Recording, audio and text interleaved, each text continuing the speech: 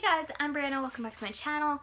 So today I'm sharing with you guys my book haul. It's a little bit of a smaller book haul. I tried to narrow it down as much as possible because I have to stop spending money, guys. Like, I spend so much money on books in general, but even then, like, I have so many to read, I need to stop. And I have a gift card for Kindle, so like, I gotta use that. But yeah, I only got 7 books this month. I did get ebooks, so I mean, if you guys want to see like all the ebooks I have or like my ebook haul, just let me know down below. But I think I got about like 4 or 5 ebooks this month, maybe 6, I don't even know, but I did get a lot. But yeah, I only got 7 physical books, and the 8th one, I'm going to order it, but like it won't get here until March, so I'll explain that first. So if you guys don't know, I'm obsessed with Tillie Cole. Like, I just got introduced to her a couple months ago, and I just picked up her book in December, I think December. It was the Hades Hangman series, which I feel like I shouldn't have started with. I should have started with her nice fluffy contemporary and then moved down to like the dark contemporary. But yeah, so Crux Untamed, which is book 6 in the Hades Hangman series, comes out February 27th. And she doesn't have any pre-order on it. It's like a little bit of different things, but she works with Amazon. So I'm literally ordering it the minute it's February 27th. But Amazon, it's like a 2-day, I have Prime, so Prime is like 2-day shipping, so I won't get it until like March 1st or March 2nd, which I mean, I don't care about. Like, I totally am fine with waiting, but obviously I'm gonna read it like the minute I get it. But I may want to do a reread of the whole series, even though like I just read it. I gotta see how I feel, like we'll feel it out.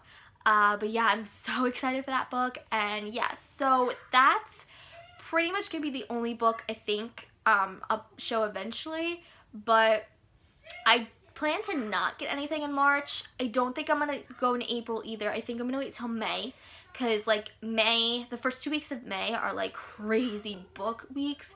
You have a Court of something in Starlight, I forgot what it is, but Sarah J Maas's like novella of the ACOTAR series, which is right here, that's coming out in May. Super excited for that. There's a football book coming out in May that I'm very excited about. It's like a YA contemporary but like new adult style, so excited to read that. So yeah, I think I want to try and avoid buying books and just go in May so I could stock up, because I'm doing that. And then I'm going on vacation to Florida this year, so we're going to Disney and Universal, so excited again. But there's it's so bad, like I go on vacation to go to a bookstore down there. So there's Books A Million, and I think they have a Barnes & Noble down there. I don't remember. I think the Barnes & Noble was small though, so we went to Books A Million. But Books A Million tends to have different books than Barnes & Noble, which I like. So obviously I go down there and buy a whole bunch of books. So yeah, I'm trying to like wait as long as possible, because I know there's a whole bunch of books coming out. Plus I have college, so yeah. But okay, to get to this book haul, the first book I got was Moonlight Sins by Jennifer L. Armentrout. This is her like new adult new series, and I think it's just gonna be a trilogy. But the second book of this comes out in April, and I think the third book comes out in June. So she's writing them like really fast. But this is a De Vincent novel. I don't really know too much about this. I think it's paranormal, possibly, or it's like a mystery. I don't really know at all, but it's Jennifer L. Armentrout, and I know I'm gonna love this. And I think it's like each brother, like the De Vincent brothers. I think there's a whole bunch of them, but I've been hearing great things so far, and I just love her books. Like, I love her so much. So yeah, totally gonna read this soon, hopefully. But yeah, the next book I got was Sea Change by Amy Friedman. Friedman, yes. I got this from Scholastic, and I just actually finished reading it, so it will be in my wrap-up. I really, really enjoyed this book. I did have a couple problems with the ending, so that's my only thing. It just like the ending like ruined it for me, but I did give this a 4 out of 5, so I really did enjoy it, and it is a Lifetime movie, so I'm trying to find it because I really want to see the movie version of this book. But yeah, it was really good. I just feel like there was so much more potential, and she could have done so many different things, and I feel like if this was translated to, I guess, a bigger novel, it would have been better. But yeah, I really did enjoy this. The next book I got was Sweet Rome by Tillie Cole. Okay, so, you know, I have the whole entire Sweet Home series. The only reason I didn't get Sweet Rome to begin with was because I thought it was a novella. And if you guys know me, the other Tillie Cole novella, I Do Babe, which is the wedding one, it was literally, I think, 80 pages, and I thought this was going to be like 80 pages, so I was like, no, it's not even worth it, I'm not going to buy it.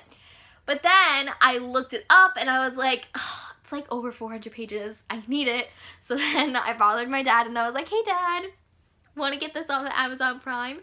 So yeah, I got this one. I did read it. I really enjoyed it, and what I really liked about this book is it explored kind of more than Sweet Home, because Sweet Home, it definitely ended. I loved Sweet Home. But this one was like retelling the story. It was in Rome's perspective, but it also showed a lot about the future. So it showed like the kids and his career and all that stuff. So I really, really enjoyed this one just because of that extension of a whole bunch of things. But yeah, I feel like, I don't know, it was definitely repetitive. If you don't like novellas that kind of repeat in the other person's perspective, I wouldn't recommend this, but I liked it even though it was repetitive. So yeah, I think I gave this a 5 out of 5. The next book that I'm so excited to share is Simon vs. the Homo Sapiens Agenda by Becky Albertalli. Loved this book. So good. Loved it. I just can't. So if you guys don't know, this is Becky Albertalli's first book. I read the second book before I read this one. Don't ask me why. I really don't know. But that's The Upside of Unrequited. So I read that in the summer and I absolutely loved it. I think I gave it a 4 or 5. But this one, I gave, I think, a 5. If I didn't give a 5, I gave a 4.5. But I really, really enjoyed this book. I just finished reading it the other day. And if you guys don't know, the movie adaptation is coming out, which is called Love, Simon. So my friend read this book, and I was literally, like, in tears. I was like, oh my god, I can't. Like, this is such a good book. Oh, so good, guys. I love this. But this follows Simon, who is gay, and he ends up being blackmailed by this kid in his grade that like knows his secret, and he's not out yet to his family or friends. So this kid wants to go on a date with like his friend, so it's kind of like him, I guess, discovering himself and getting the courage to do a whole bunch of stuff. But the blackmail was him emailing someone named Blue, who is also another not out gay person in his school. So obviously it's about his story, but it's so good. And I love the guy that's playing Simon. His name's like Nick something, but he was in like Jurassic Park. He's been in so many like, I guess, teenage movies. But yeah, super excited to go see it. I think it's coming out March, but yeah, loved this book. I think it's a 5 out of 5. The next book I got was The Defiant by Leslie Livingston.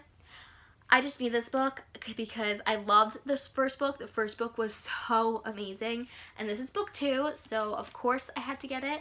But this is a continuation of The Valiant, which is about a female gladiator. I don't really know what to expect out of this book because I read The Valiant back, I think, in January, like last January. So it's been a year, so I have to read that book to refresh my memory and this book. And after reading Blood and Sand by C.B. Wick, I was like, yeah, I need this in my life. So I got this one, super excited to read it, and I'm hoping to read it soon. And the next book I've mentioned over and over again, super excited to finally have it in my hands, is Zenith by Sasha Alsberg and Lindsay Cummings.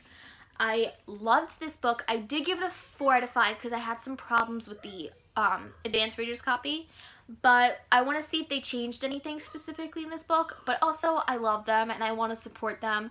If you guys don't know, Sasha is a booktuber and Lindsay is an author, so they co-wrote this book together. They're best friends and I just love them. They have great personalities and they're just so nice to talk to. So very excited. Plus Sarah J Maas blurbed it on top. But this is kind of like a space pirate all-female crew. So yeah, but if you guys have read my Goodreads, I would read the I guess, my review for it. The reason why I gave it a 4 out of 5 was because I felt like it took plot lines from other books. If you've read the Queen of the Tearling series, I don't think you're going to like this book, because that was a big thing that irked me, because the Queen of the Tearling is literally this book, but this is in space. So that was my little thing. I mean, I get it, a lot of books are similar nowadays, but I think that was my main thing. And I think they took something out of Shadowhunters. I don't remember what it was, but I think I'm going to read my review, what I wrote again. But yeah, I really want to read this book. I want to support them again and just see this beautiful copy. But if you guys, I kind of want to show you guys. This is their map. And oh, it's so pretty. I love it. So I'm going to definitely try and read this soon. And the last book I got is Broken Beautiful Hearts by Kami Garcia.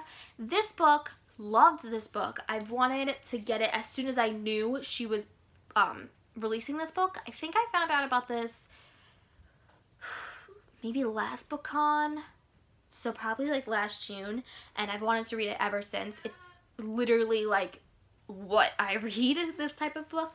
But this follows a girl soccer player who ends up having a terrible accident after she just got admitted to her top school for college and for soccer, and she like destroys her day. And when I read that, I was like, that's me, because that's what happened to me. But then she goes to a small town in Tennessee. I think it's like her uncle's farm, to kind of recuperate. And obviously she meets a guy.